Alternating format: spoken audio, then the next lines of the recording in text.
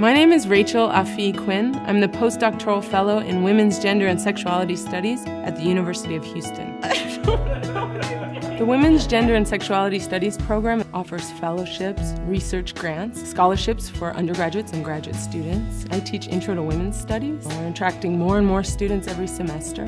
Don't make me laugh.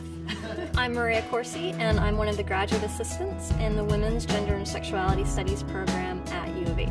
The 25 courses that we offer each semester are going to give students kind of unique ways of understanding how gender influences our world, how it influences policy making. Gender is something that we live with every day, whether you're a man or a woman. Women's Studies has been around at the University of Houston for over 20 years and will soon become a major, which will be great because we'll be able to reach many more students and will become a much larger presence on campus. I took a camera crew on campus at the University of Houston. I asked a lot of students whether or not they identified as feminists.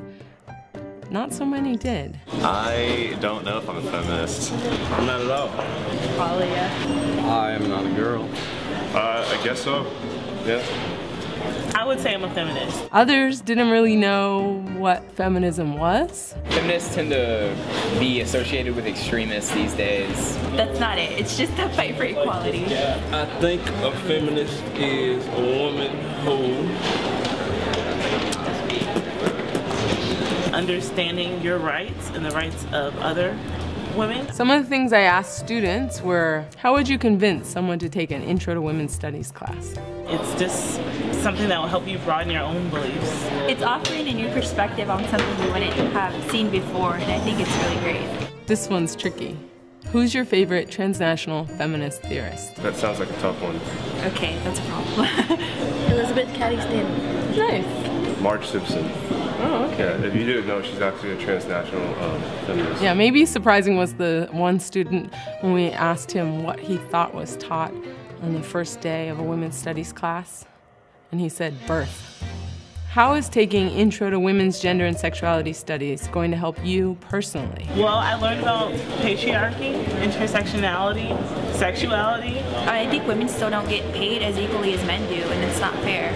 What we perceive the world as far from a man's standpoint, and you know, the feminist movement is really just kind of like an equal balance between man and woman. With us being dudes, we might not understand all the sides. By learning more about women, maybe you will get along with them better. I think it's great. I think when you go to university, you're here to gain knowledge. Especially as a woman, it really helped me expand upon knowledge I didn't know about. We were able to introduce them to Women's Gender and Sexuality Studies.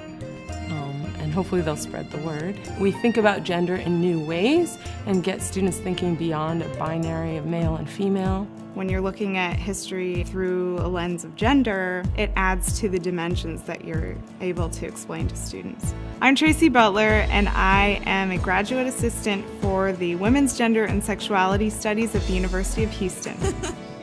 For any student, I think women's studies and gender studies is really important because it's not just about content. It helps to inform the way that you think about your own personal life, the way that you interact with other people, and that's important for any job. The Women's Gender and Sexuality Studies program at the University of Houston gives students the knowledge and tools to imagine and enact a better world for all. Join Friends of Women's Studies and help support the Women's Gender and Sexuality Studies program at the University of Houston.